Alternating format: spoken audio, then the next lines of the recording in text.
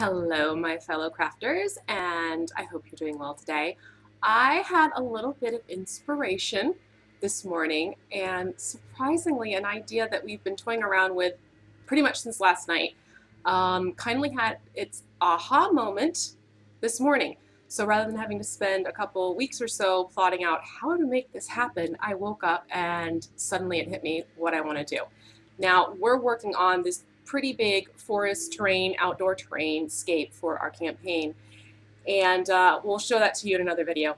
But as part of it, David asked if I could make a couple of hedgerows for him. And I'm sitting there thinking, like, yeah, I can make a few, that's not a problem, no big deal. And then I asked him, well, do you want to have a couple that are sort of modular? They can shift around and reshape themselves if you want them to. And he was definitely for that idea. So of course I opened my mouth, came up with this idea, and I had no idea how to do it. I'm happy to announce that I actually came up with something and it worked. So this video is going to show you how to make my magic hedge. And you're going to like this. This is not a caterpillar. This is my hedge. This is the bottom of it. Get an idea where it's going here. And what it does is these lovely things like right angles. You can just arc it. See, look at that. Makes a nice little curvature. You can also get a couple right angles going. Look at this. It actually works, and it sits nice and level on your scapes. There's no issue. It doesn't wobble, it doesn't fall over, and you don't get big gaps or anything. So I'm super, super pleased, super happy with this. As you can tell, I'm excited. So yeah, I'm gonna show you in this video how to make my lovely little magic hedge. So stay tuned, take a look. You definitely want to have a notebook for this because there are a few little tips that I'm going to give you that might be helpful to have on hand after the fact. So take a look. As always, thanks for watching.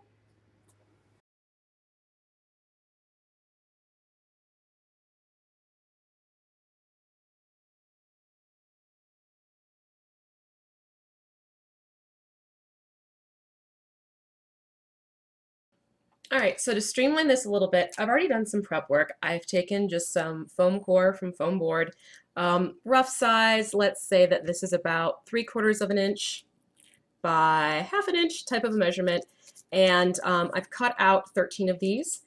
And then all you need to do to prep these, to finish them off really, is you take a bamboo skewer and just pop a little hole in the center like so. And then what you're going to want to do is take a pipe cleaner. We have these heavy duty ones, so they're kind of like that chenille feeling type of fabric. And if you don't know what that is, it just means they're super duper soft. And I believe you find these at like hardware stores. I haven't seen these in craft stores, so hardware store. This one is about 5 inches in length. So what you do is you basically start threading this foam core onto the pipe cleaner. And as you get to the end, just fold up the pipe cleaner just to act as a nice little stop. And then you thread all of these on. I didn't give them a huge gap in between. I kind of just used my pinky as a spacer. Okay, so what you want to do is get all of your 13 little rectangles of foam core that have been popped with a hole from the skewer threaded on to your pipe cleaner. Leave the space of about a pinky for me, or you could, kind of fix it with just another space of a piece of foam core if you want to. But get that done, and then I'm going to show you next step. Okay, here we're on to phase 2. I have this all nicely threaded, and I've got the spacing. It doesn't have to be completely exact, completely on the money for each spacing, about a pinky length, like I said before. And the next thing you want to make sure you have on hand is paintbrush. And in this case, I am using Craft Smart's olive green. This is the paint that I'm going to put on this whole entire piece. Reason being, you want to camouflage this a little bit. Now, it doesn't take a lot of paint, so I'm actually just going to use the cap to the bottle. So start painting away. You want to make sure you get all sides of the foam, and you also do want to paint that pipe cleaner. I like going it square, or not square, rectangle by rectangle. It's completely up to you how you want to paint this. The gist of the matter is get this covered in the olive green paint from Craftsmart. Get that done, we'll go to the next step. All right, while I'm waiting for the pipe cleaner and foam to dry, we're going to talk shop a little bit about some other supplies. These are some lovely finds from Michael's. It's that plastic-based silk plant, but it comes in these little tufts once you start pulling it off. And this is what you're going to use for making the hedge itself. If you need to see the tag, there you go. Floral accents. Say it in French if you want to. It's the Ashland lined. This one is called the Moss Mat. Okay, pretty straightforward. I definitely like this plastic-based silk flower. It's very durable, holds up really well, so you want to get one of these, and you're not going to use all of it. You can definitely use it for some other pieces. The next thing you're going to want to make sure you have on hand for the next step is you do want it, the Gorilla Hot Glue Sticks. Mini size for me because I'm using my mini glue gun. But you do want to make sure you have this on hand because I find this attaches to the plastic florals a lot better than just traditional glue sticks. And if you hear kids shouting in the background, the kids are outside playing. So that's what that is. So these are the things you want to make sure you have ready and on the go specifically for this project to make sure it stays together because you want to make sure that happens. All right. All right, so my pipe cleaner and the foam pieces are dried, painted up with that olive green. I've already started working on the first rectangle in the line, and as you can see, I kind of have, let's get this to focus a little bit better, hello. All right, so here we have, ta-da!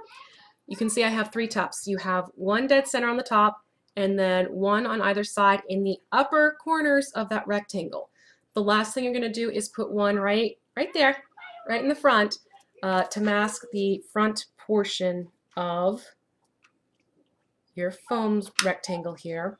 So what you want to do, this is going to make it easier for you. You gather up that piece of plant, make sure you have a nice little stump thing going on here, and then just put it onto that hot glue, and you're going to want to hold it steady until it has a chance to cool.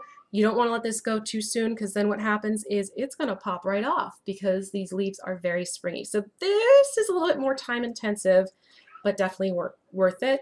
And so I'm going to let this cool while my finger's holding it, and then I'll show you what you're going to start doing for the alternate formula for how many of these tufts you keep putting on each rectangle. Okay, I'm free. I'm not holding onto this tuft anymore, so I can show you what's going to happen. All right, so you have your 4 tufts on the first piece. Now here's where the formula is going to kick in. Every other rectangle is going to get a different amount of tufts, but it's only every other. So this next one, I'm not going to bother putting the side pieces on because look at this. This thing is full. This has body, if you will. So really, I just want to find a fuller tuft, and there are ones that are a little bit more full than the others. Like this one's nice. I like this one.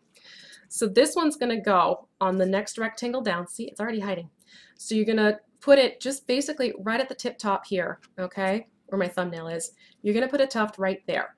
Once that's cool and done, what happens is you shift down to the next rectangle, and that gets tuft on the top, and then a tuft on either of the two, on both of the 2 upper corners of that rectangle. So every other rectangle from here gets a tuft. Then we move to the next tuft, it's 3 tufts, top, upper corners, all right? So that's what you're gonna march down and do through all of these rectangles. I'm going to take care of doing this next one and the one after that so you can see what it looks like. So I'm gonna first put on this one, just the 1 tuft, get a good dollop, hold it on there. And you might find with the top ones it helps just to kind of go back and put a little bit of extra hot glue around to kind of give it a collar. But again, you want to hold this in place until it cools down. And then what I do is, since my hand's kind of stuck, I'm actually going to put a tuft on the next rectangle. And again, let's see if I can find a nice fluffy, oh, you're nice. All right, so I'm going to put this guy onto the next one as well. And I'm just going to let these 2 guys chill out together. So once those 2 set, I'm going to show you how to put on the 2 side ones for the next rectangle. All right, 2 top tufts are cooled, and you can kind of see the side view here. Focus. My camera's being a little temperamental today. But as you can see, there's this second in, and what I'm going to start working on is this upper corner right up here on the one that you just finished putting the top tuft on. And so you're going to do a nice bit of glue. Upper corner is important. If you put it too low, then you're actually going to start lifting up. your hedge base. And then what I try and do is I try and find pieces that have more of a horizontal fullness as opposed to a top fullness. And you're going to just, again, same thing, tuck it onto that top corner, and you want to hold this in place, let it cool, and once it's ready, let it go. Do this to your other corner as well, and then you'll shift down to the next rectangle and give that just one topped tuft. So march down your whole piece here, doing that alternating formula, and when you get to that end base, again, it's a tuft at the top, tuft at the two outer corners, and a tuft at the front base. Once you get that done and you let it cool completely, your hedge is going to be done. Finished product time. My hedge is cooled. It's all set and ready. So here's what the bottom of it looks like. All right. You can see all the different rectangles that have gone down that pipe cleaner. You have that rough formula of every other rectangle gets so many tufts onto it. And that, again, rough formula, if you have a spot that's looking a little sparse, then yeah, put another tuft in. You don't have to keep it exactly marching the same way down the line.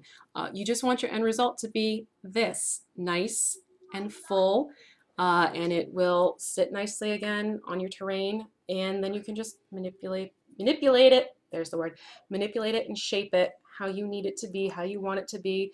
And I'm excited to see how this is going to work out, because I'm definitely going to be making a few more of these fun little flexible dudes. So I hope this is something that you can put to use in your own terrainscapes and have fun with. And thanks for watching. Have a good day. Bye.